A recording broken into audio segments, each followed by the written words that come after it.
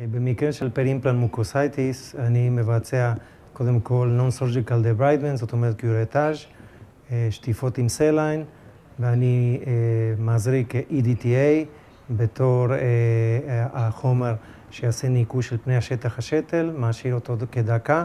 אחרי שטיפות סליין אני מזריק ארסטין.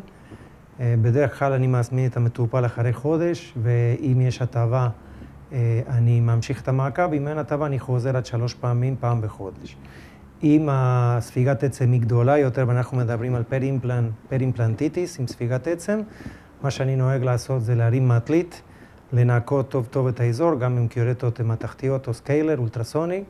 לאחר שאני מנקה את הפני שטח גם עם EDTA במשך דקה, בשטיפה טובה, אני נוהג, אם זה קרייטר, אם זה צורה של קרייטר, הפגם, אני משתיל עצם שלא נספגת. אם זה לא קרייטר, אני מזריק ארסטין, ואני תופר את המטלית ומזמין את המטופל למעקב.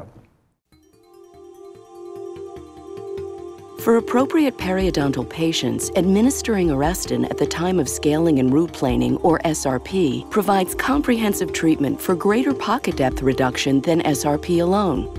Arestin comes in ready-to-use single-dose cartridges that do not require pre-measuring or pre-mixing and are administered with a stainless steel dispensing mechanism specifically designed for this purpose.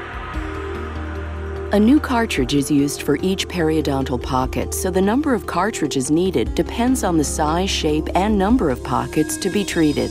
Arestin immediately bioadheres and gradually bioresorbs over time, so removal is unnecessary. Using Arestin is a simple 3-step process. Assemble the unit by inserting an Arestin cartridge into the handle, then twisting until you hear it click into place. Remove the cap. Position the cartridge tip without force into the base of the periodontal pocket, keeping the tip parallel to the tooth's long axis. Press the thumb ring as you pull the tip slowly away from the base of the pocket to evenly dispense all of the Arestin. To discard the spent cartridge, retract the thumb ring and remove it. Then either insert a new cartridge to continue treatment or sterilize the handle so it's ready to use for the next appropriate periodontal patient.